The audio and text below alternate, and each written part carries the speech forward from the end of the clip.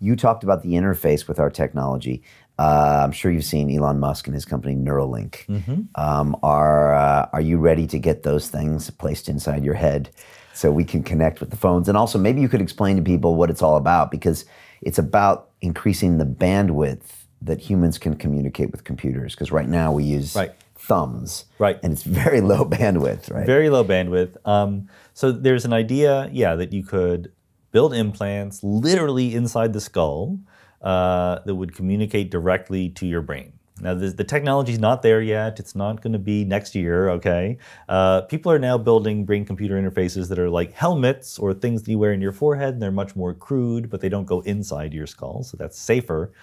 But if it happened, if it worked, which, again, there's no law of physics that says it couldn't work, so maybe it will, it's sort of a way to augment human cognitive capacities, like we can write plays or write symphonies or create art, but we can't calculate the tip on a bill.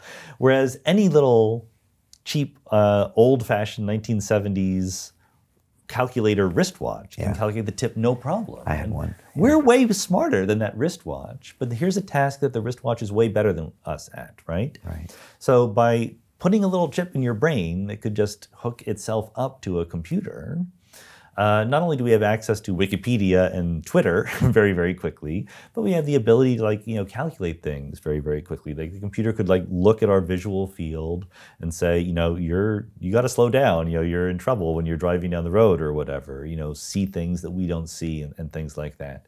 Now, of course, there's enormous problems associated with this. Just watch Black Mirror. It will warn you about all these problems. Once you have a computer in your brain, your eyeballs are video cameras. You can record things, which is good. You're having a birthday party, you want to get the memories, you want to record it without holding up a phone.